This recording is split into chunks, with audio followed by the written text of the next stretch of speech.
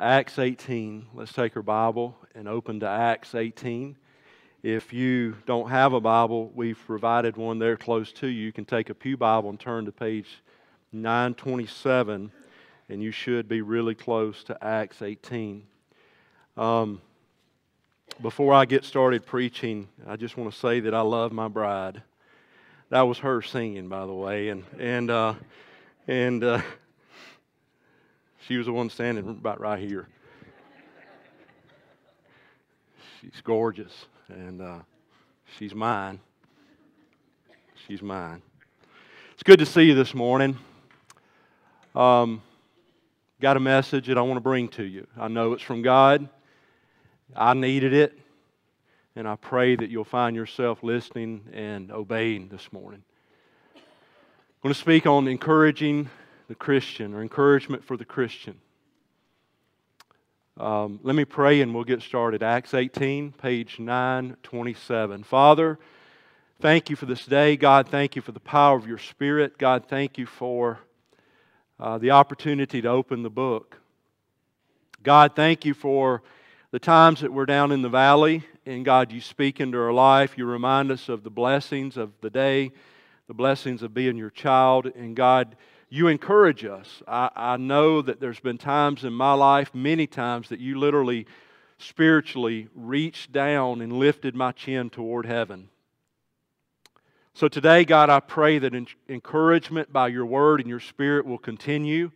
I pray, God, that you would take that person that is near giving up, near quitting, Lord, on their marriage or on their family or on, God, just being the person you've called them to be. And I pray, God, that you would call them out for your glory and you would encourage them today. God, I love you. I ask for your Spirit's empowerment. I am nothing without you, and I need you, God, every single minute. Forgive me, God. Wash me clean and fill me with your Spirit in Jesus' name. Amen. I don't know if you heard this week, but a pastor, a well-known pastor by the name of Jared Wilson. There's actually two Jared Wilsons, but one of them is well known. He took his own life this past week. Well, I read it this morning in Christianity Today that I didn't even know it until today, but hours before he took his own life, he preached a young lady's funeral that took her own life. Guys, one of the things, in counseling and walking through life with you, one of the things I know beyond a shadow of a doubt, there's people here today that's discouraged. There's people here today, your heart feels like it's been ripped out of your chest. And you don't know what to do. Even the Apostle Paul struggled with discouragement. So, how could we be immune to discouragement? If men like Jared Wilson, and I want to go ahead and say this, men in position of leadership like pastors and teachers and fathers, and even women in leadership, we have a tendency to hide our hurt, to put it behind us and not really admit to it, where God's Spirit maybe could come to us and comfort us and guide us. But I believe the first step to getting help from God is realizing you need it. Amen? Realizing that you need it, that God's Spirit will come to you if you say, God, I need you. So today, I want to encourage you with the Word, and I want to remind you of where Paul has been. Paul has been in Thessalonica, beaten and ran out of town. Paul has been in Philippi, beaten and ran out of town and jailed, earthquake, all that story. He went down to Berea. The people from the other town came down and ran him out of Berea. He went to Athens. He didn't have a real successful ministry there, as we would consider success, because everybody there was highly educated and philosophers, and they ran him out of town. And now he finds himself in Corinth, which is basically Sin City. It's Sin City. It's the Acropolis is there, 1,000 feet above the whole town of Corinth. Corinth sits on the isthmus of, it's a major trade route, so you got travelers coming through and they are basically entertained with 1,000 slave prostitutes whenever these men come across this little narrow strip of land. It's just a totally ungodly place. And then Paul finds himself there in Corinth. And we know because whenever Paul wrote the letter to Corinth, he said, look, I'm here and I'm weak. I came to you in weakness and much fear and trembling. I was tired. I was ready to give up. But we see that Paul stays about 18 months in Corinth. Why? I mean, other than Ephesus, it's the longest place that he's ever stayed. Why? Well, you're about to see why. God encouraged him.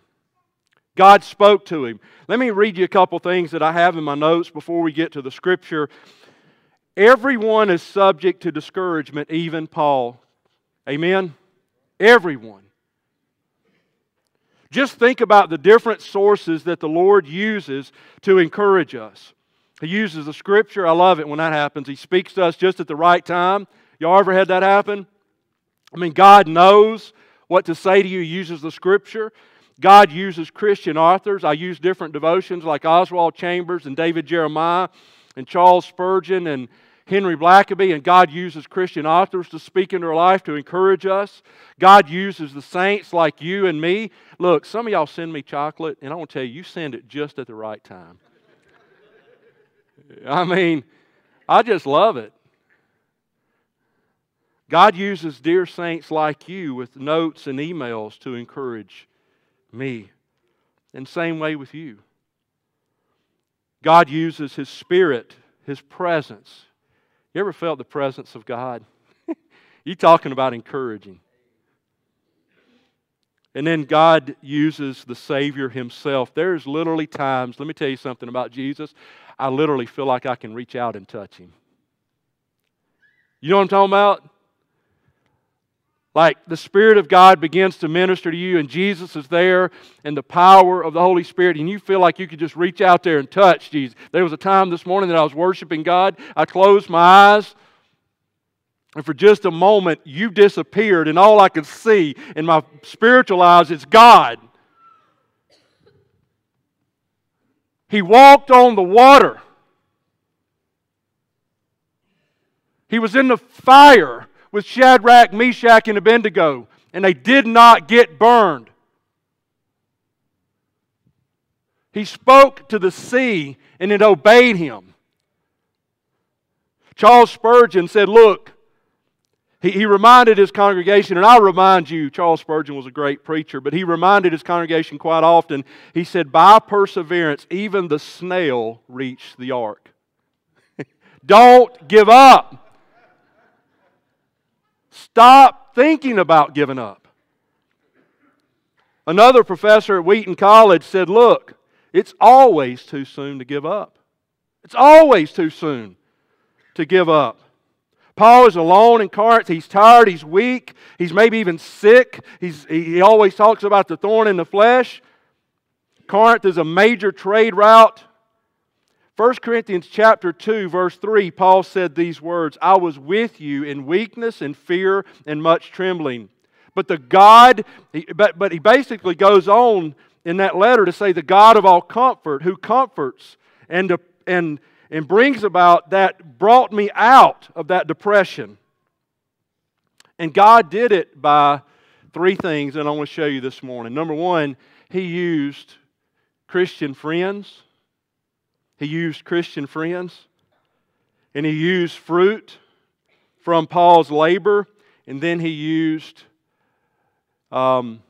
basically He used fellowship. He used Himself. He used fellowship with Him to encourage Paul. Now, I think for this sermon to make any sense to you whatsoever, you have to evaluate yourself. You have to stop and say, are you discouraged? Are you thinking about giving up on church, giving up on your marriage, giving up on your family, giving up on your Christian walk? You're tired. Well, let me tell you how God encouraged Paul. Number one, he used friends in the ministry. He used friends in the ministry. Let's look in the first 5 verses. Now after this, Paul left Athens and went to Corinth, about 50 miles. And he found a Jew. I love the book of Acts because it's got some really weird names in it. He found a Jew named Aquila, a native of Pontus, recently from Italy, with his wife Priscilla. Aquila and a Priscilla. How do you like that one? Because Claudius had commanded all the Jews to leave Rome. What had happened in Rome, there had been an edict around 49 to 50 AD, and the Christians and the Jews were fighting among themselves, and he said, look, all the Jews just leave Rome. And that's why Aquila and Priscilla left Rome and found themselves in Corinth. And he went to see them.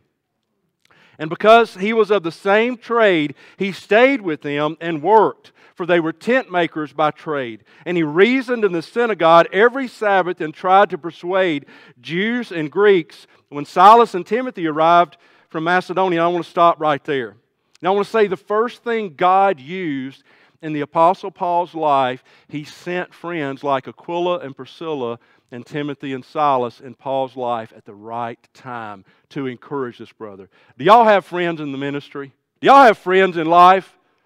I want to tell you something. There's nothing better whenever you're feeling down and God sends a friend beside you.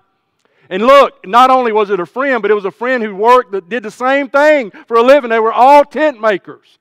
So they stayed together, and we don't really know when Aquila and Priscilla were converted. That's not really told in Scripture, but I believe it was before this. And they got together, and they made tents, and they talked about Jesus.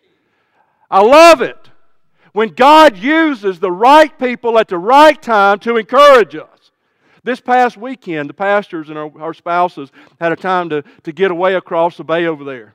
And I want to just tell you something. God used this weekend to encourage this brother.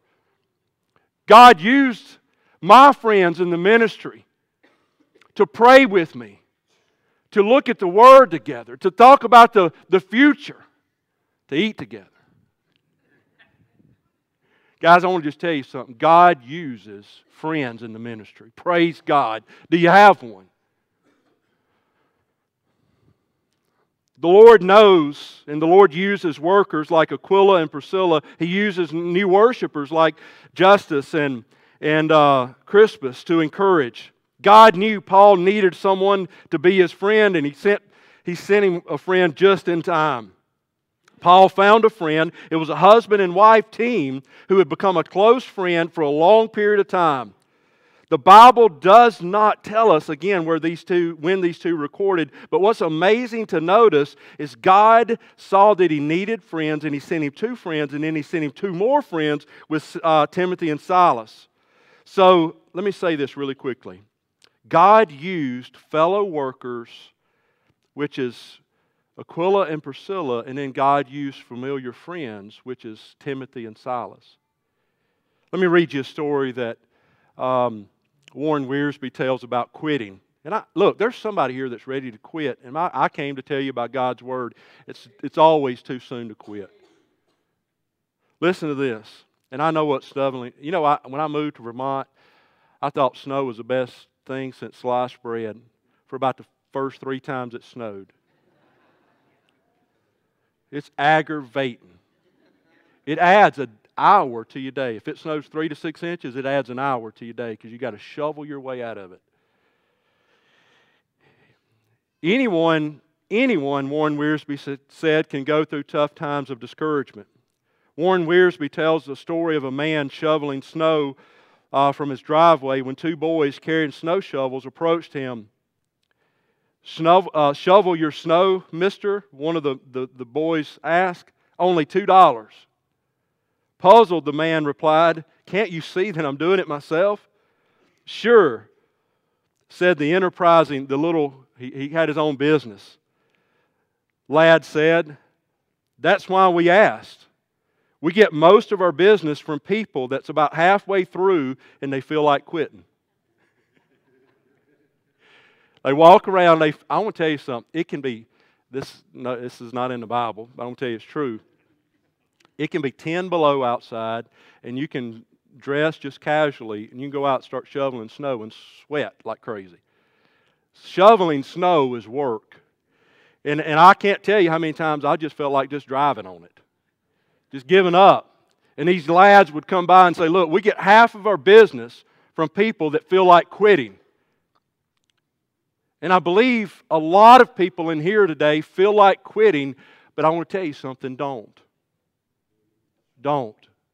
Look at who God's placing around you.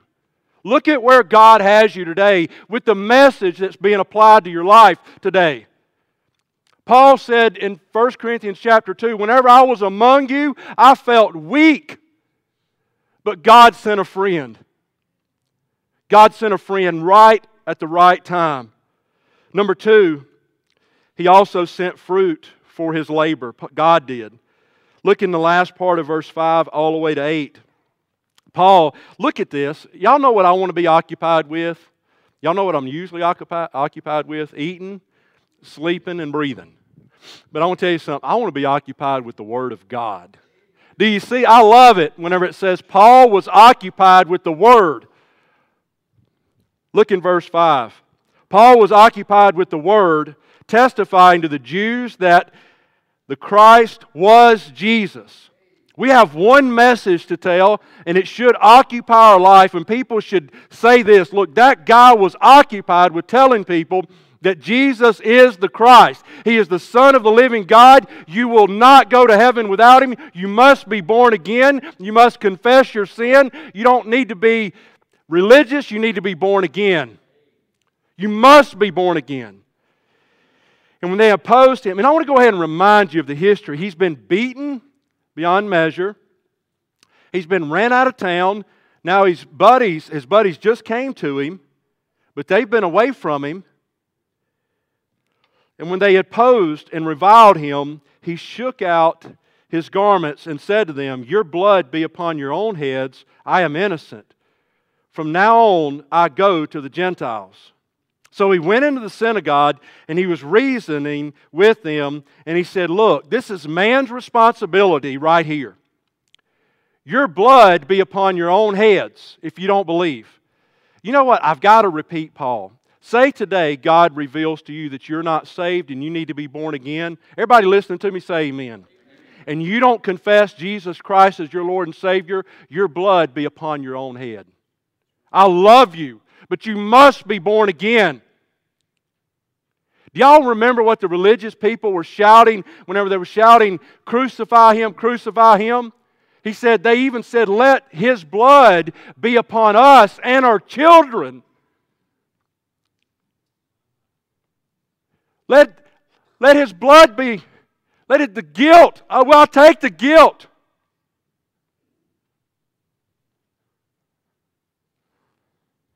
Guys, I want to just tell you something. Right then, we would have given up. We'd said, I want to go home. But look what Paul did. I love this. He left there. Look, I'm in verse 7. He left there and went to the house of a man named Justus, a worshiper of God. His house was next door to the synagogue. I love this. Golly, I love it. God's Word is good. Jesus is Lord, and there is no other. Hallelujah. What a Savior. Listen to this. All right, picture this. Picture you walking into a church building, a synagogue, and nobody's listening to you, and you get run out of town. Are you going to go next door? He went right next door and started preaching the gospel. He didn't give up. And God gave him fruit for his labor. God gave him fruit for his labor. Let's read verse 8. Crispus, the ruler of the synagogue, believed. So the actual ruler of the synagogue, and I got to fast forward and tell you this. Sometimes I just go crazy. Listen to me. Crispus, the ruler of the synagogue, the Jew, got saved here. And I believe Sosthenes, who would actually take the place of Crispus later on in the story, I believe he gets saved because whenever you look at 1 Corinthians chapter 1:1, it says Paul and Sosthenes are brother. He's actually writing the letter back to Corinth with the ruler of the synagogue, the second ruler of the synagogue that got saved. That is fruit for our labor. I want to just tell you something. We don't serve the Lord in vain. You do not do what's right in vain. God sees it and God will reward it. Don't give up. Stop even thinking about giving up.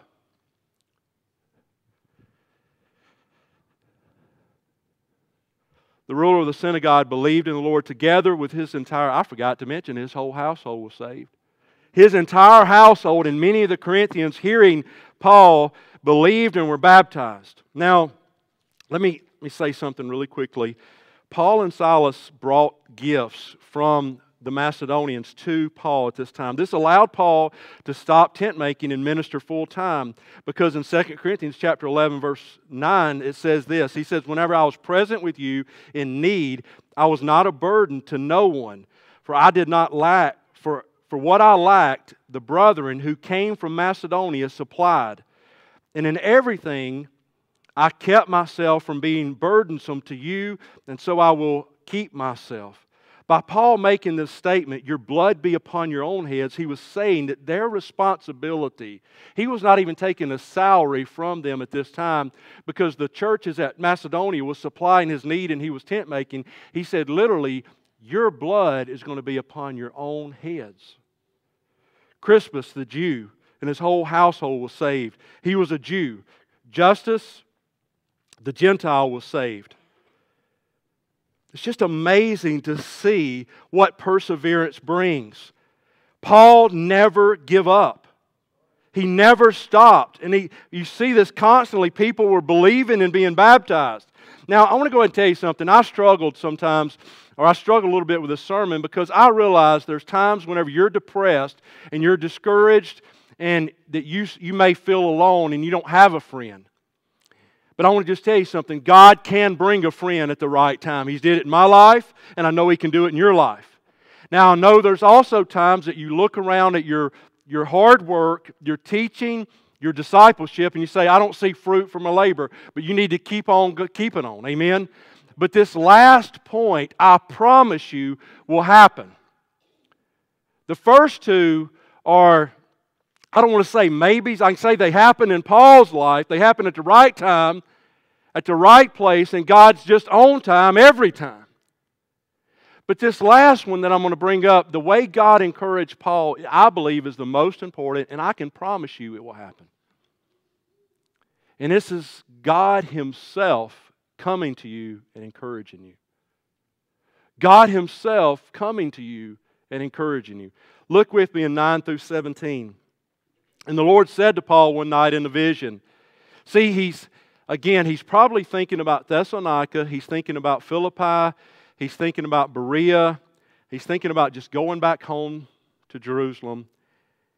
And then you get to verse number 9, and it says, And the Lord said to Paul one night in a vision, Do not be afraid, but go on speaking, and do not be silent. For I am with you, and no one will attack you to harm you. For I have many in this city who are my people. Now, I got to preach on something really quickly, if y'all allow me. Everybody still with me? Say amen. Pastor, what does that mean? I have many people in this city. Well, you know what it means? He had many people in that city that God needed to get the gospel to so they could be saved, and God knew who they were. That's the perfect definition of election and predestination that's taught in the Bible. You say, Pastor, don't you believe in man's responsibility? Yeah, that's why I pointed out a while ago that Paul said, Your blood be upon your own heads. It goes hand in hand. Praise God. Look, God chose me. I didn't get smart one day and choose God. You say, Pastor, what are you talking about? I just know that I believe in the sovereignty of God's will in man's responsibility. Whosoever will. You know, whenever you walk through heaven, here's what it's going to be like. It's what I dream it's going to be like. When you walk through, on the front side, it's going to say, on the front side of the gate, it's going to be whosoever will. When you walk through the back gate, you walk through the front gate and you look back, it says whosoever was chosen. I can't explain it. I believe in both of them.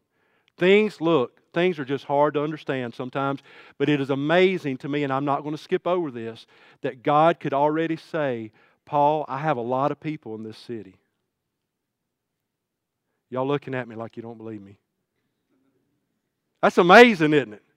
Paul, you're going to stay there a year, about a year and 8 months, And I'm going to direct you to the right people that I'm working on, that I'm drawing to myself. They got to repent and they got to follow me. It's a beautiful thing. It's fruit. You see the sovereign purpose of God. God is in control of all of this. So let's keep reading.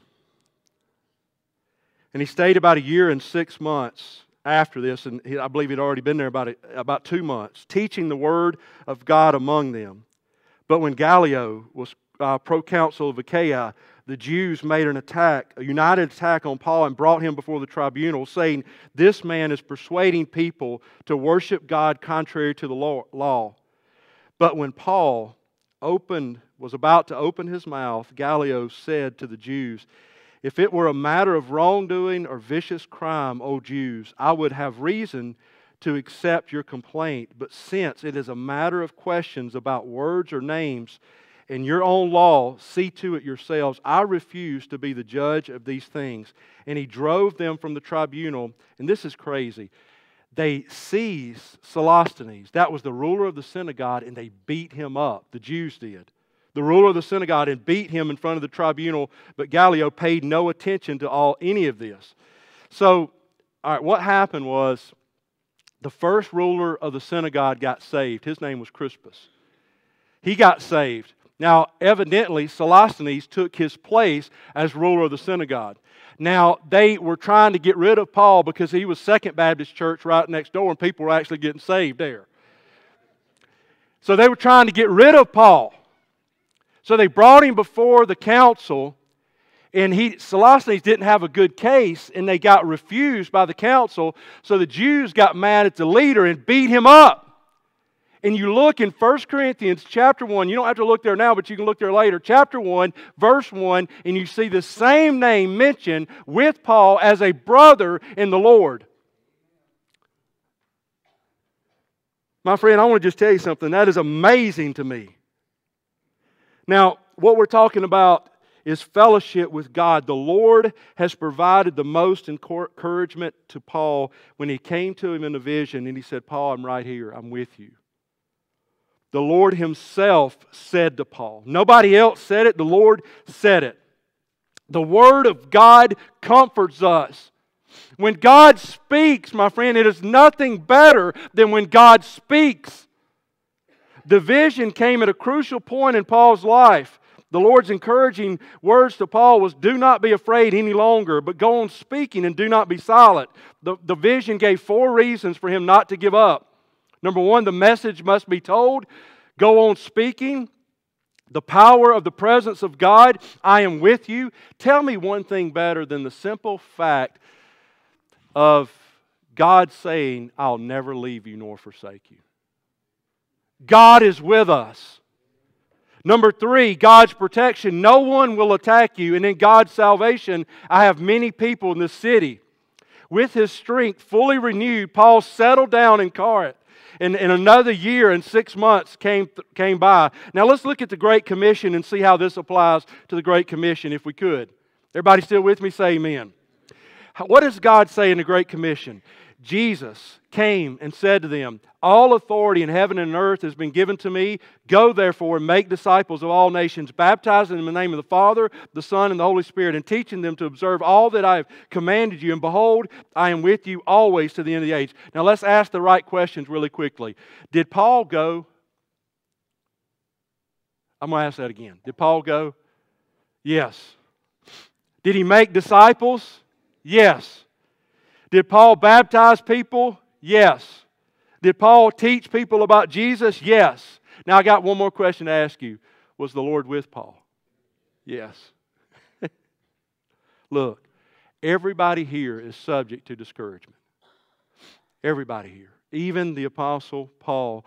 But God spoke into his life and said, "Look, you may feel like I've been somewhere and I've left you, but I've never went anywhere." In the ministry, number 2, fruit for his labor, from our labor, and then fellowship with God. I love verse 9 and 10. "Do not be afraid, go on speaking and do not be silent, for I am with you." I'm with you, Paul, and no one will attack you. For I have many in this city who are my people.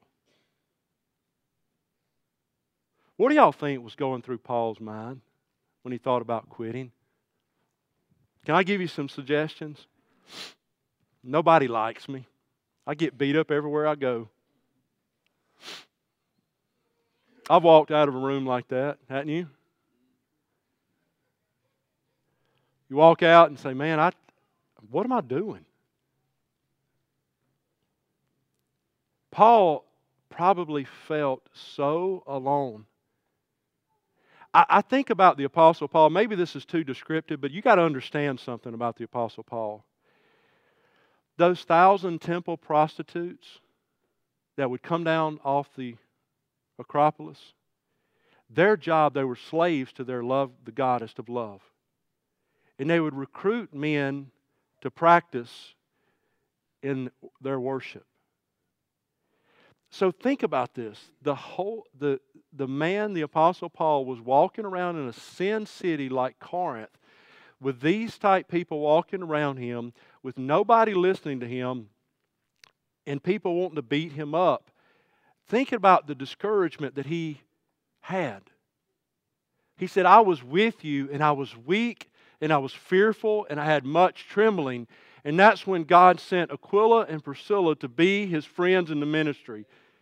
That's when God showed up and started giving him fruit for his labor. Said, don't go anywhere. I have many people in this city. And that's when God gave him a vision and said, Paul, I'm right here, son. I'm right here. I'm right here. God, thank you for being right here with us. Today, if you don't know Jesus Christ, I want to ask you to give your life to Him. I want to ask you to walk this aisle in humility, saying, Pastor, I need to take Jesus at His promise. Whosoever will. You can trust God. If you confess your sin, He is faithful and just to forgive you of your sin and cleanse you from all unrighteousness. Come and give your life to Jesus Christ today. Christian, if you're discouraged, come and kneel at the altar and say, God, encourage me. God, remind me. Give me a vision like Paul had. Let's pray together. Father,